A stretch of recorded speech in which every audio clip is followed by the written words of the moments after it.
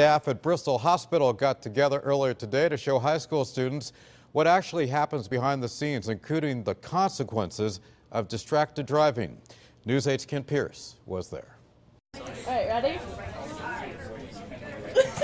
They're wearing beer goggles at Bristol Hospital to mimic the effects of being drunk. With proms and graduation parties happening, it's important these high school students remember if it's this tough to play catch, they should never get behind the wheel after drinking. I didn't know how tough it was to walk with them and let alone throw a ball. Yeah, what lesson do you take away from that for real life? Definitely don't drink and drive, ever. Not to drink and drive and not do anything drunk.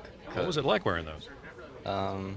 Confusing. You don't know what you're doing. And for anyone who doesn't learn the lesson of the beer goggles, you might end up in one of these. And this is the other part of the lesson they're learning at Bristol Hospital today, is to learn more about the medical field. 1, 2, 3, rolling back.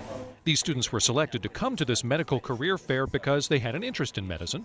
I've always been interested in medical. My parents have been in medical since I was little. And by letting them see what it's really like to treat a patient, hopefully these students will take the next steps necessary to go into a field that could really use them. It's a difficult field to go into, and it's a lot of schooling, and it's really hard to get the kids interested. That's why I like to do programs like this. And between the beer goggles and the medical demonstrations, the message is it's much better to work in a hospital than wind up in one. In Bristol, I'm Kent Pierce, News 8.